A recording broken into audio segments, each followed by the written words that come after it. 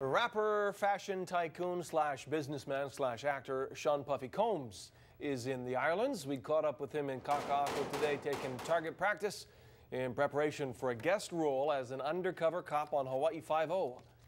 It's a quick trip, no time to relax. I haven't been able to see the sights as much as I've been able to see the people, and it's definitely a beautiful people. Listen, I'm telling you, I'm inviting you now. You come back for a vacation. I need to come back for a vacation. I was only here before one other time for a concert. I had to do the concert, and then I had to leave, and now I have to shoot for 4 days, and then I have to get back because we're in rehearsals for, I'm on tour, I'm about to go on tour. They grab it like this. Somebody better show him around town.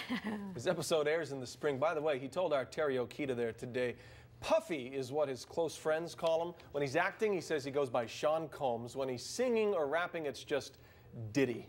He's so soft-spoken in that interview. He must be so relaxed by the scenery here. Yeah, pretty He's low already key on there. vacation.